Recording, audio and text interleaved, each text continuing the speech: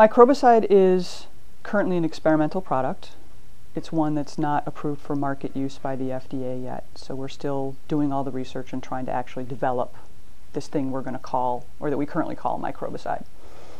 And basically it's hopefully going to be a product that women and men can use coincidentally, if you will, or at the same time point generally with sexual intercourse, that will prevent the sexual transmission of HIV infection. Women are more and more kind of the face of the AIDS epidemic. So vaginal microbicides are really important because women don't have the same kinds of choices that men have around sexual intercourse, other than abstinence and relying on or being able to negotiate condom use with their partner.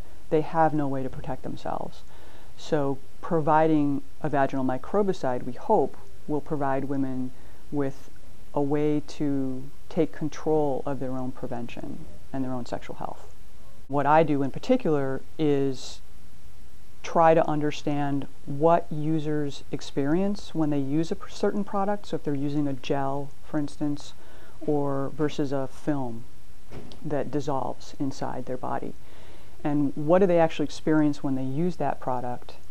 And then they rate those experiences, and then I try to figure out, given those experiences, which would they actually choose to use. For me, the most important thing is that people keep getting infected. And it's a disease that is, on the one hand, very easily preventable in terms of people's behavior, but on the flip side is really hard to get people to do.